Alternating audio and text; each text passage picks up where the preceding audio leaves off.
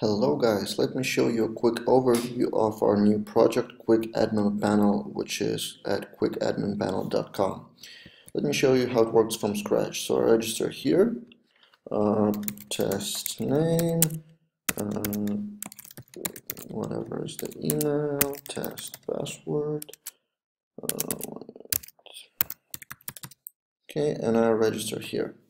And then I can create my admin panels. For now, no admin panels created yet. Let me show you how it works further.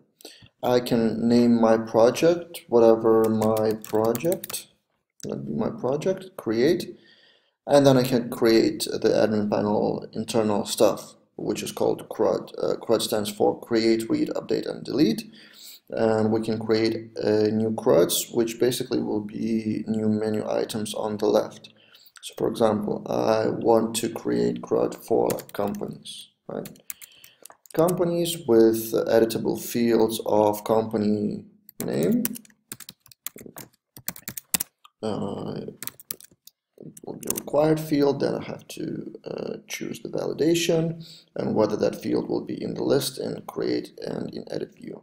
I can add more columns like, actually let's change to email address, comment is optional, email, let it be optional, some long text, description about company, use CT editor now, optional, I save CRUD. See, on the left there's a new menu item called companies. So now I can create companies. Test name, email, actually email is optional, so I can skip that. Yep, see, and then I can edit that. I can add email after all, whatever's here. Yep, I can add more companies, another company, and here we have datatables.net. So the search works immediately. You can delete the entry, and this is how it works. So you create CRUD after CRUD, get back to CRUD Builder, and you can do two things here. View files, view the generated files for Laravel.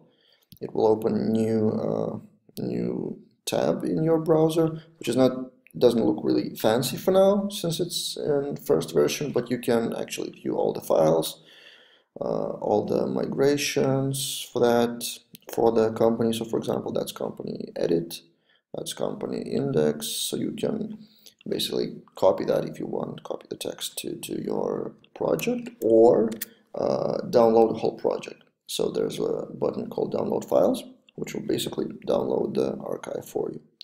Now let me show you how that archive works on your local machine. I'm working on Mac, so probably it will be a little different on Windows or any other operating system, but let me show you how it works for me. So I have the archive here, as you can see. I unarchive that, and I copy all those files to a folder I've already prepared for that. I have an empty folder here, which is linked to my homestead already, and it will work. So I have Q1. Let me open that Q1 in PHP Store. Actually, it's already opened. So for that to work, there's a README file, by the way. README file. That's what you have to do basically. You have to create .env file. To help you, we have configure.me.env, so you can use that. So for example, I will edit that to my own credentials. I have an empty database prepared called Q1 as well, and let's save that as .env. Okay, we're good to go. Now we go to command line, which I already have prepared. I'm already in Q1 folder, and I run composer install. That should be quick because it's loading everything from the cache. And I run artisan migrate with seed to have first user. Actually, what's that? Create, all right, I haven't emptied the database from the previous test. I'll do that now. Yep, and now it should be good. Yep, I've created all the tables here, and there you go. So you have Laravel stuff by default. You have one user, you have migrations, you have the companies that we have created. And then you go to your browser. I have already configured the domain name, which you can do in your homestead or whatever environment you use. And you just log in as admin@admin.com with password.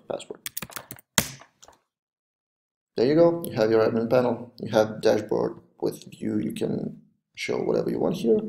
And you can have companies. You can add it. The same thing, that's your local machine, that's not the web, that's not quickadminpanel.com, that's your local machine. So that's the result. You can download your admin panel. That's basically how it works. We can discuss how to improve the project. That's only alpha or beta version, whatever you call it for now. For now it's free for testing. Let me know how it works for you. You can find me at Povilas at laraveldaily.com. That's my email, and let's see how it goes from here.